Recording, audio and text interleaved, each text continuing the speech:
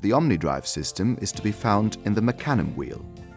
This wheel comprises a rim on which 8 loose spherical rollers are fitted at an angle of 45 degrees in such a way that they form an exact circle via the circumference of the rolling action. If the wheels are driven, force components directed against one another are created by the inclined arrangement. The forces directed against one another are compensated via the axles and the frame.